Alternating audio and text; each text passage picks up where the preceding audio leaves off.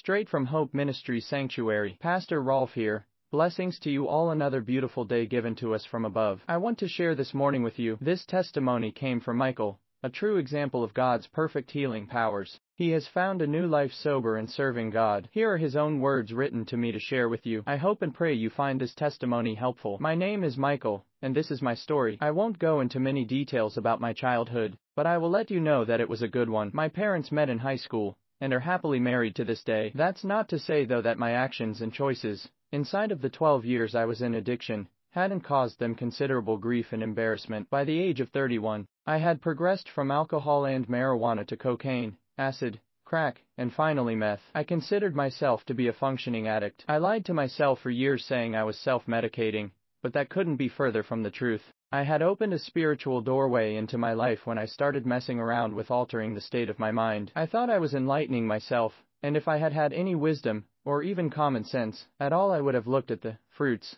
my pursuits brought forth and seen poverty, estrangement from loved ones, sexual promiscuity, a foul mouth, general despair, isolation and delusion. The doctors think I got a hold of some bad dope, and maybe it was. All I know is that within a few hours of having smoked that stuff, I was entering into the most difficult months of my life. Difficult not only for me, but also my mother, father, brother and sister as well. There's a fog of paranoia surrounding most drug use, even slight psychosis where you think you hear things in the sound of a fan, or the hum of your fridge. What happened to me was not that. I heard two female voices speaking. They were clear voices, and they were loud. These two voices spoke as if I was not there, as if I could not hear them. They were always plotting against the people I loved, planning to do them financial and even physical harm. At message I would hear the things they had been planning taking place, like it was happening. I could hear screams and gunshots and saws. I couldn't accept that what I was hearing wasn't real, or that it wasn't about to become real. I reacted emotionally to what I heard. I would drive at 100 miles per hour to my parents' house in the middle of the night to make sure they were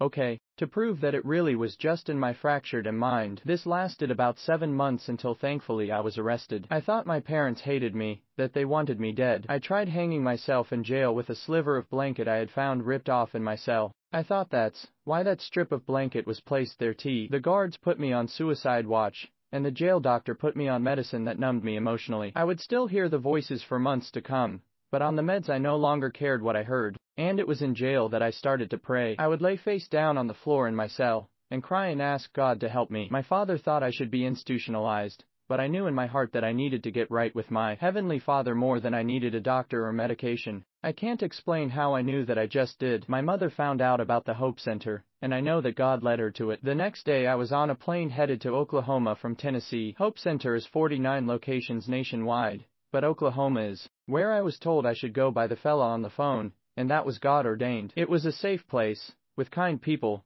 I was ministered to, and I saw God working in people's lives. As for me, I went by God. He renewed my mind, healed my body and restored my soul. The doctor said I was bipolar and schizophrenic. I was on antipsych meds when I arrived, and they said I would be on them the rest of my life. Today I take no medications. I am balanced and happy. I cling to my Lord and Savior and have made His priorities my own. The peace and purpose that permeates my days could only come from the Lord, and I thank Him for everything He has done for me and my family by living my life for Jesus. I'm an intern for Hope Center now, and I speak on the phone to hurting families, to men and women struggling with hurts, habits and hang-up. I get to encourage them and help guide them towards a relationship with Jesus. My relationship with my parents has been restored. I speak with them both every day. I have good friends that care about me, and a supportive church family. It's my hope that by sharing this story that someone else who is going through a dark place will hear it, and ask Jesus for help too. Thank you, Michael, and God bless you. May God always bless you, and may you all go through life with Jesus Christ in your life.